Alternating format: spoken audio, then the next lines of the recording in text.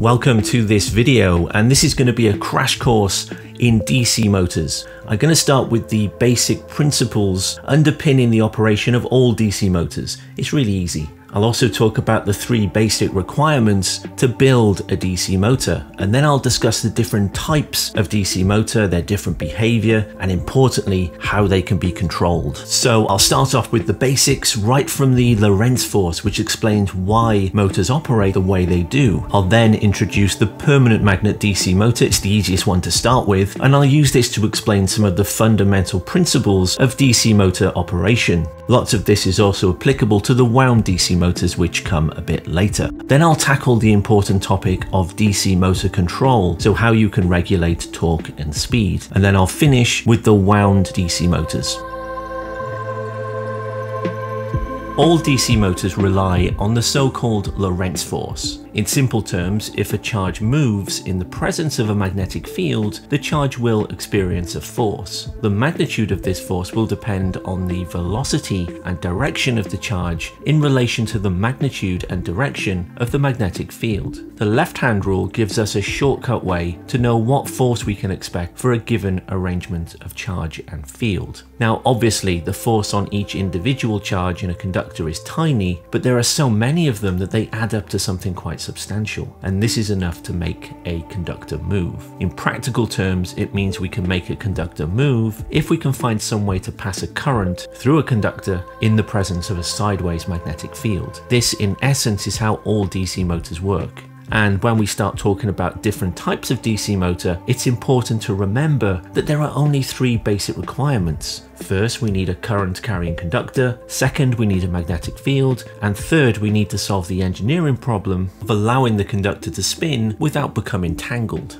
Now, in this video, we'll address these 4 DC motor configurations. And again, just remember that each one has a slightly different way of solving the 3 basic requirements. That's why there are different types. Now, the first one we'll discuss is the permanent magnet DC motor, with its use of permanent magnets to generate the field. Then we have the wound DC motors, which use a winding to generate a field. The first of these is called the separately excited DC motor, with 2 separate circuits, one for the field and one for the armature. The shunt DC motor has the field and the armature in parallel, so you require just a single source. And then finally we have the series motor, which places the field and the armature in series, and that does bring about some interesting behavior, and we'll discuss these later.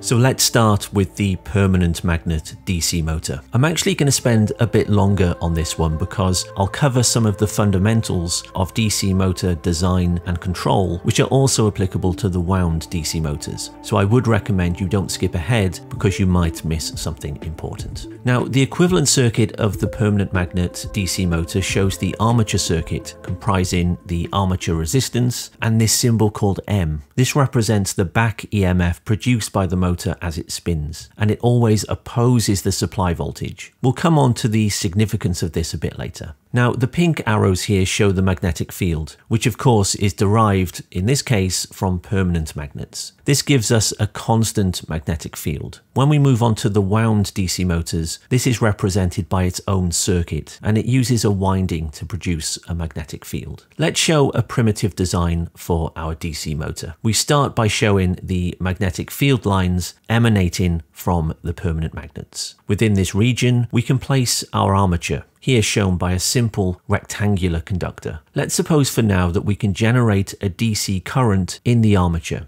Due to the Lorentz force, the moving charges within the conductor will start to experience a force. This force will depend, of course, on the relative directions of the field and the direction of the current. Here we see that the armature will move anti-clockwise. But we notice that the motor doesn't spin. It kind of just locks into the 12 o'clock position. Now, why does it do this? Well, the problem with our primitive design is the fact that the direction of the force points up at the top and down at the bottom. So it locks in the vertical position. This is something we can work out based on the left-hand rule. Now, what we need to do to resolve this problem is reverse the direction of the current when it reaches the vertical position. This will of course reverse the direction of the force according to the Lorentz force and the left-hand rule. If we assume that the motor has enough momentum to take it past the vertical position, the reversal of the force will allow the armature to continuously spin. Now, here we meet our first engineering problem. How do we reverse the direction of the current every half cycle? Well, the answer is the commutator. Now, a simple but incredibly effective part of the brushed DC motor is called the commutator. The commutator simultaneously solves the problem of reversing the current polarity every half cycle and prevents the supply to the armature becoming tangled. Let's have a closer look at how the commutator is designed. We start with a pair of conducting split rings. Each half ring is connected to one arm of the armature. Now, the electrical connection, and here's the clever bit, is connected through a pair of brushes. And these brushes provide an electrical connection whilst simultaneously allowing the commutator to spin. Now, because the commutator is split, the polarity of the voltage supplying the armature reverses every half cycle. This satisfies the requirement of reversing the current direction at the vertical position and allows the armature to spin freely. Now, in practice, a single plane of commutation doesn't provide a smooth torque. So it's common to subdivide the commutator into additional planes of commutation. This ensures that at least one part of the armature is at a maximum torque position and it smooths out the rotational torque. Here's a cutaway of a real DC machine, and you can see the way that the commutator is split into many sections. This does of course complicate the design of the machine, so in this video I'll be sticking to a single plane of commutation, but just be aware that practical DC motors have lots of planes of commutation. Now let's incorporate the commutator into our primitive design. All we need to do now is supply our motor with a DC source. We can see that with the commutator, the current is now reversing direction every half cycle. In principle, DC motors are extremely simple to build as long as you can satisfy the three requirements we talked about earlier. 1, we need a current carrying conductor, the armature. 2, we need a magnetic field. And 3, we need to allow the armature to spin freely within the magnetic field without becoming tangled, and of course with commutation. Now we've covered the basic design of a brushed DC motor. Now we might be interested in building a model that can help us predict how it might perform. Well, before we do that, there's one very important phenomena that we need to address. It's called back EMF. As the motor spins, it will generate its own electromotive force. This is exactly what Faraday's law, or more specifically Lenz's law, would predict, because essentially we have a conductor which is moving in a magnetic field. The EMF generated will depend on a few factors. First, it will depend on how fast the armature is spinning. If it spins faster, the rate of change of magnetic flux is greater, which means the induced voltage is also greater. It also depends on the construction of the machine. In other words, how good is the machine at converting magnetic field into voltage? This factor is represented by the constant K. Phi is the field and omega is the rotational speed. So here we have a simple expression for back EMF. And of course, this is what the symbol M represents. So M is actually a voltage source which depends on the speed of the motor. And this actually gives rise to the most important equation in the analysis of DC motors. This is the voltage balance equation. The voltage balance equation tells us that the supply voltage E, some places call this V by the way, is equal to the back EMF plus the voltage drop across the armature. This gives us a simple and powerful way to analyze and predict the behavior of DC motors. Now we note that the back EMF is a function of the speed of the motor, so it will actually change with the speed. The armature current depends on the torque. So the question arises, how do we know the balance between EMF and armature voltage drop?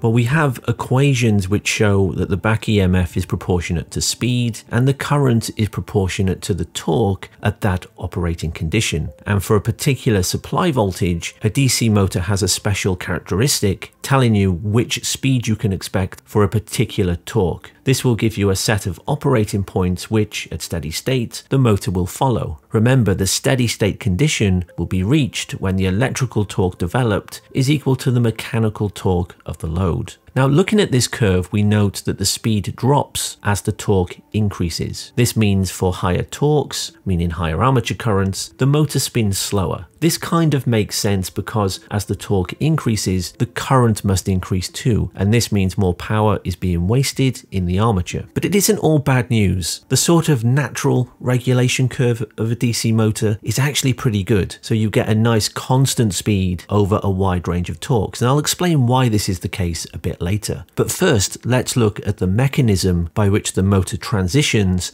along its characteristic curve.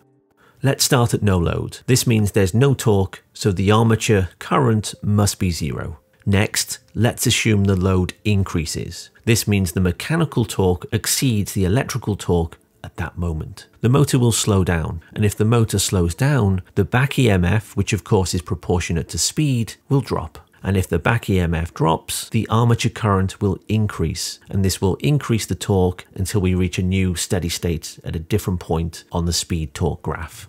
So we've gone from operating point 1 at no load to operating point 2 with a higher torque and a lower speed. Now, it's quite common to want to regulate the speed or the torque to a constant level, or be able to adjust it beyond the kind of movements we make on the natural speed torque graph. Here we show how increasing the supply voltage shifts the curve upwards or downwards, and this gives us a way to regulate the speed and torque. We'll go into detail on how this works a bit later. Now, I've already mentioned that if the DC motor has a constant flux, it has inherently good speed regulation over a wide range of torque. To explain why, take a look at this simulation. We start off at no load, and then I increase the torque. The armature current and volt drop increases, but the increase is small relative to the size of the back EMF. In other words, the armature current increase has a relatively small effect on the back EMF. Yes, it decreases, but only by a small amount. This is a great feature of the DC motor because we have this very nice regulation of speed over a wide range of torques. A motor will always try to reach a steady state operating point at which the mechanical torque is just equal to the electrical torque, and it will have a natural speed at this operating point determined by its speed torque graph. We've already seen that the drop off in speed as torque increases is relatively small, and this is because the armature volt drop is relatively small in comparison to the back EMF. So the motor can maintain a high speed even if the torque goes up. But in many applications, we might want to change the speed and torque beyond what's possible on this speed torque graph. The easiest way to do this in a DC motor is called armature voltage control. As we saw previously, the speed torque characteristic represents a set of operating points for a particular supply voltage. But if we change the supply voltage, this curve shifts, and we can exploit this to adjust the speed or torque to suit our requirements. For a fixed armature supply voltage, an increase in torque will mean we slide down the regulation curve to a new steady state, but we always have the option of modifying the voltage to take us somewhere different. Take a look at this example. We start off by slowly increasing the supply voltage to increase the speed. See how we shift upwards to different speed torque graphs. If we reach a steady voltage and then the torque suddenly increases, we slide down the particular curve that we're on, so the speed drops. But we can compensate for this by increasing the voltage again to bring us back to the target speed. This kind of adjustment of armature voltage is known as armature voltage control. It means we can make adjustments to the supply voltage to regulate either speed or torque to a constant level. Note that here, since we want a constant speed, the torque is allowed to vary. If we want a constant torque, we need to allow the speed to vary. Now, armature voltage control is an excellent strategy for controlling the DC motor, but it only works until you reach the rated voltage of the DC motor. At that point, we're forced to use a different method of speed control known as flux weakening, and we'll discuss that later. But back on the topic of armature voltage control, you begin to realize that the trick to using this method is controlling the supply voltage in a way that meets your requirements. Now, quite often you'll hear about torque control using a resistor in series with the armature. This provides a continuously adjustable method of varying the supply voltage to the armature. If you think about it, you create a voltage divider with the armature, and this gives you an adjustable armature voltage based on the value of the variable resistor. Now, if you make the variable resistor larger, you get larger voltage drops for a given amount of current. So you end up with a steeper speed torque graph. As you can see here, it's just a matter of selecting the variable resistance, which gives you the speed or torque that you require. Now, say you start off at R1, decreasing the resistance will give you a higher torque at the same speed. So the armature current increases. But what you're really doing here is actually the same as armature voltage control. It just so happens to be the case that decreasing the variable resistor leads to a higher voltage at the terminals of the armature. So what we actually have with armature resistance control is an extremely inefficient way to regulate the voltage across the armature, because the portion of the supply voltage that you don't want is burnt away in the variable resistor, giving higher losses and a worse regulation. But I think we're on the right track. We just need a more efficient way to control the voltage at the armature. Now, the way this problem was solved is with an electronic switch, transistor, thyristor, etc. Now, this can act as a chopper circuit, and this chops up the input voltage into pulses. The average value of this new voltage is dependent on the duty cycle of the pulses. What's more, this method can be easily controlled by turning the electronic switch on and off at the right time, and this is achievable using simple electronics. A huge advantage of this method is that it's much more efficient than using a resistor. Granted, the voltage waveform is now a train of pulses, but the current is actually much smoother because it's filtered by the inductance of the armature. So the torque is much smoother than you might think, and the efficiency of this method is much closer to 100%. Now, we discussed torque and speed control, and we might be interested in designing an automatic way to regulate these things. One way we can do this is by measuring the current going into the armature. This, of course, is proportionate to torque, and then feed this to a control system which compares the measurement with a user-defined setting. The response of the control system is to adjust the pulse width modulation to bring the system ever closer to the required torque. This kind of closed-loop control system is extremely common in DC motor drives and provides an efficient and low-cost method of controlling torque. Just a small modification to this circuit will also allow us to regulate speed. Now, as an example of how this might work, let's say we have a target torque setting and the torque suddenly drops below this value. This will be instantaneously detected by the control loop, and the output voltage on the armature will be modified in a way that minimizes the error and brings the system back to the required torque at a new steady state operating point.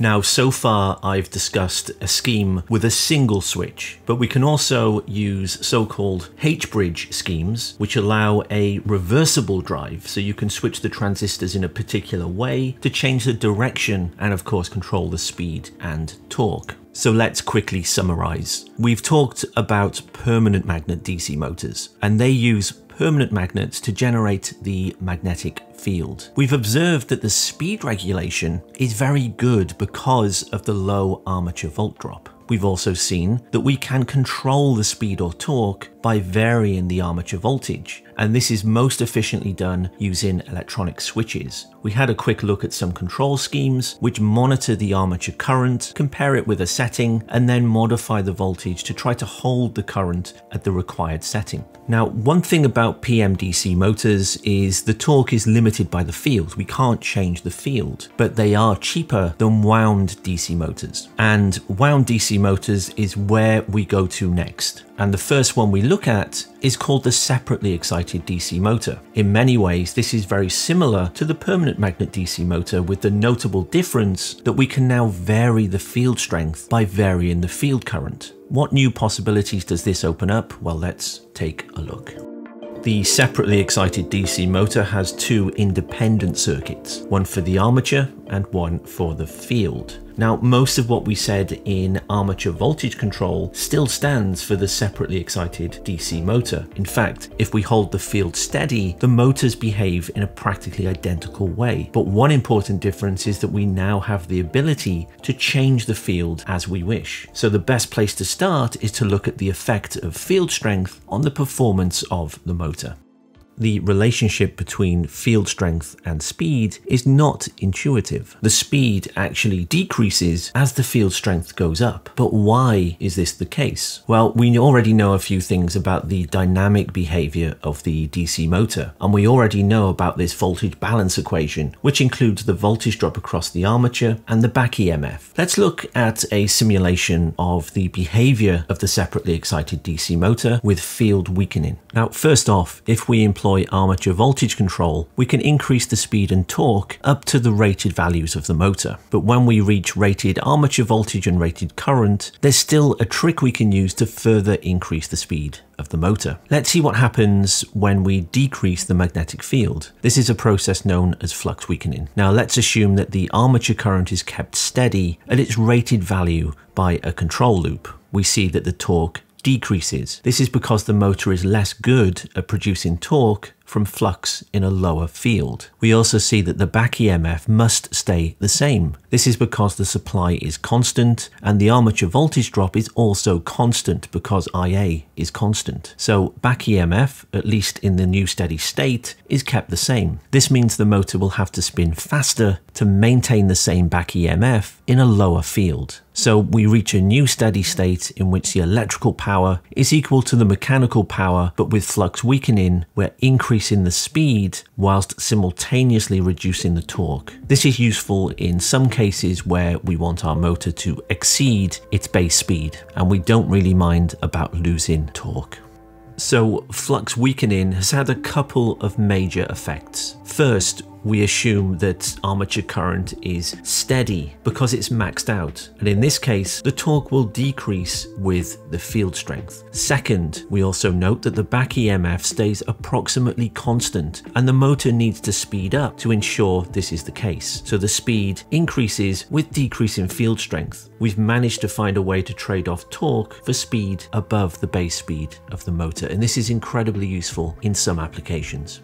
And normally the strategy is to go with armature voltage control to maintain a constant torque, in which case there's no compromise. Once you get to the rated values of the motor, you can exceed base speed by using flux weakening, knowing that the torque will drop, but the actual power is constant because speed is increasing to compensate. To summarize, the separately excited DC motor has two independent circuits. Crucially, being able to weaken the field gives us the ability to go to speeds beyond what's possible in permanent magnet DC motors. This makes it good in applications requiring a wide speed range and also good control of torque. One of the disadvantages of the separately excited DC motor is the requirement for two independent sources. Interestingly, the shunt DC motor requires only a single source, so it has the field winding and the armature in parallel. Now, just like the other DC motors we've seen so far, the shunt motor has excellent speed regulation over a wide range of torque. In fact, it has a special reputation for speed regulation, but in reality, its principle of operation is the same as the other DC motors we've already encountered, and its good regulation follows from the arguments we've already put forward. And in fact, the separately excited DC motor can do anything a shunt motor can do with the appropriate variation of armature voltage. Historically though, DC motors were constrained to a single fixed source, and under these conditions, the shunt motor had a strong performance. An interesting question to ask is what happens if the supply voltage changes? Interestingly, the answer is that not an awful lot happens. The speed is relatively unchanged. Now let's say we halve the supply voltage. The field, of course, will be halved, and the armature supply voltage will also be halved. We know already that the speed is proportionate to armature supply voltage, so halving it will halve the speed. But we also know the speed is proportionate to field, and if you halve the field, the motor will have to spin twice as fast to maintain the back EMF required to satisfy the voltage balance equation. The net effect is the speed isn't really affected very much. So shunt DC motors tend to be used when you require good speed regulation over a wide range of torque, so things like conveyor belts. Series DC motors have the field winding and the armature in series, and this leads to some very interesting and noteworthy behaviour. The special feature of the series DC motor is its very high starting torque but poor regulation. Now, this high starting torque is very useful in some industrial applications, but if you increase the speed, the torque diminishes very quickly. This is very different to the other motors we've seen so far. Why is this the case? Well, at startup, the armature current is extremely high and the back EMF is extremely low because the motor is going at a slow speed. Now, because the armature current and the field current are the same, a high current means high field, and so the torque is huge. However, as the motor speeds up, the back EMF must increase. As it increases, the current must get smaller. Now, if you think about it, the torque is proportionate to the square of the current, so it's very sensitive to changes in current. So the fact that we have IF is equal to IA makes it inescapable that torque is huge at low speed and small at high speed. In fact, there's not much room in the middle with the series motor. We can have either high torque and high field or low torque and low field. There's not really that much room in the middle because the current transitions very quickly. So let's review the series motor. The field and armature currents are in series, so they must be the same at all times. At startup, the speed is low, so back EMF is low. Remember, back EMF usually limits the current, so the current starts high. Since torque is proportionate to the square of current, torque starts off big. But as the motor speeds up, the current must get smaller and the torque drops away very, very quickly, leading to poor regulation. Well done if you've made it this far. We've covered a lot of topics in this video, and I just wanted to end with a few important points. Firstly, I would suggest you always return to the basic mental model for the operation of the DC motor using the Lorentz Force. This is so fundamental, and it's difficult to make sense of much else unless you have a good intuition of this. Second, I just wanted to emphasize the importance of variable DC supplies, and in particular, the emergence of electronic switches, e.g. transistor-based control schemes. These have made it possible for more sophisticated DC motor control schemes, and with the separately excited motor, it's worth realizing that we have the flexibility to do anything the shunt or series motor can do with the appropriate voltage control of the armature and field. Next, I'll move on to AC motors, so stay tuned for that and content like this, but I think I'll leave it at this. I hope you enjoyed the video. Thanks for watching.